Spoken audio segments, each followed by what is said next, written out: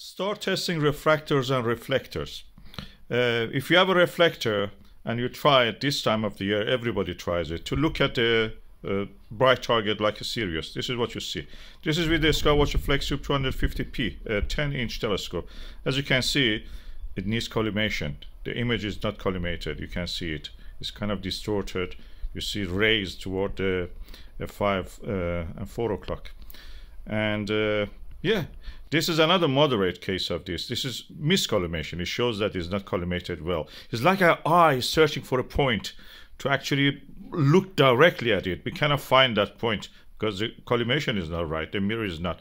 It can be a slight, moderate, or severe, as you can see here. And when you try to correct it, you may eventually get close to this a little bit, but the perfect one is circular, completely circular, as you will find out. You will see here now, for example, collimated and uncollimated are cleared. These are out of focus, of course. Astigmatism is another problem. Astigmatism causes this distortion, elongation of the image. Out of focus, in focus. Mild astigmatism looks like this, and the severe one looks like that. It's practically like a, disc. And you can have a pinched mirror or pinched lens that causes this atmospheric distortion. This is a case of the atmospheric distortion, and the pinch means it's tightened up. The lens or the mirror is too much tightened up by the screws attaching to it.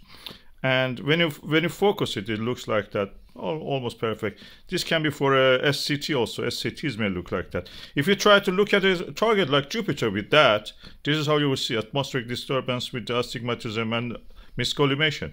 This is how it is.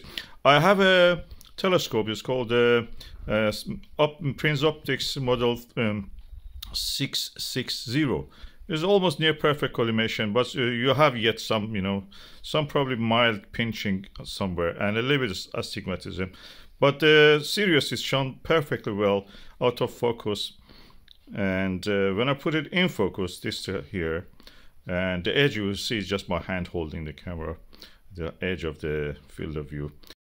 When you see such a thing, it doesn't need much, but collimation is easy. You have another, case of collimation. You can collimate your telescope, refractor, or reflector by adjusting the lens or the mirror cell, and also adjusting the pressure on the lens or mirror itself.